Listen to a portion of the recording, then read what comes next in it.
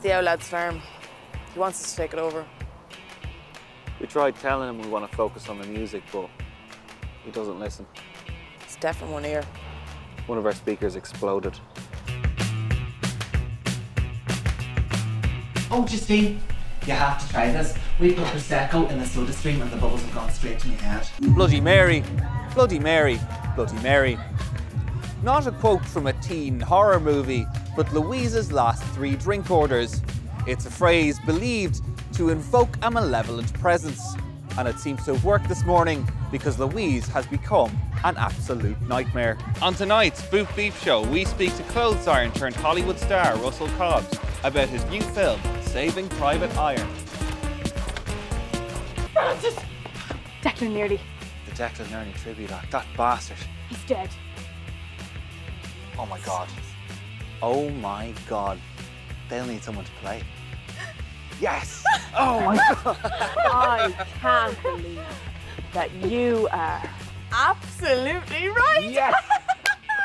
So, it's not all doom and gloom, guys. It is Pride Month, so the Corporate Diversity and Inclusion team has given us a few goodies. Those of us who work in the office, we will get lanyards, but for those of you in the field, we have some very fun Pride balaclavas. Ah, come on.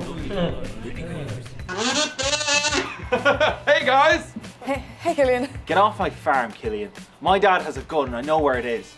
It's in a suitcase in the back of the wardrobe. Okay. Killian, it's about time someone said this. You're a joke. Your instrument is a joke. You bought it in a joke shop. And those people on Eurostar, they weren't clapping with you. They were clapping at you. All access backstage passes to Electric Picnic, baby. Yes! What even is that? Duh, it's like the hottest new festival. Think Woodstock, but in Leash. The boys unleashed in County Leash. What to say about Anto? Anto has been a valued member of the team here for the last 10 years. However, due to a recent betrayal, Anto will no longer be working with us, and we wish him all the best. Well, I think you all agree that talking got him into this mess in the first place. However, let's see on this occasion what he has to say. Last time I gave a speech, I was in an interrogation room. No, look. I just want to say, lads, it's been an absolute pleasure working with you all. You two always find a reason to drink. Is that right, Nadia?